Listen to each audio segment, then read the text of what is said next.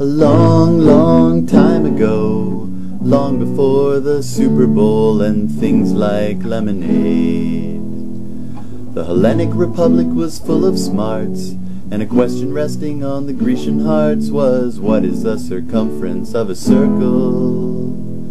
But they were set on rational numbers, and it ranks among their biggest blunders. They worked on it for years, and confirmed one of their biggest fears. I can't be certain if they cried when irrationality was realized, but something deep within them died the day they discovered pi. Thinking pi, pi, mathematical pi, 3.1415926535897932238462 643338327, not rounded.